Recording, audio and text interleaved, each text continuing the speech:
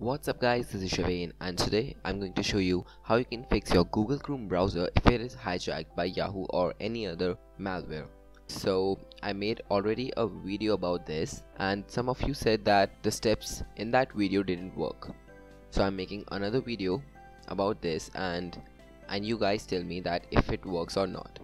So this is actually not a fix, it's a temporary adjustment that you can do to counter this malware. So basically you have to go to your Google Chrome settings and then go to your search engine and select google.com, and then you go to manage your search engines and then delete anything that you think could be a malware. But just to be sure, I would suggest that you delete everything except Google in your search engines. As you can see, I'm deleting many search engines and only keeping the ones that I think are worth saving.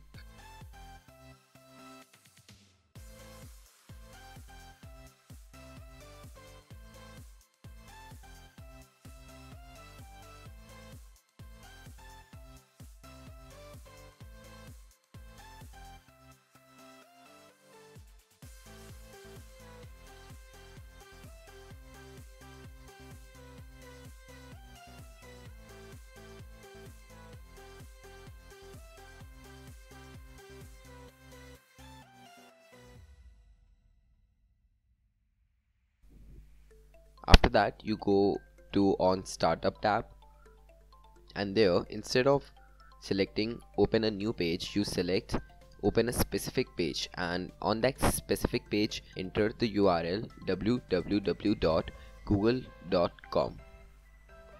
so this will redirect you to Google whenever you open the page. So I'm telling you this because most of the problem occurs when you open a new tab and search anything in it. So that new tab is actually not Google Chrome's, it is hijacked by that malware.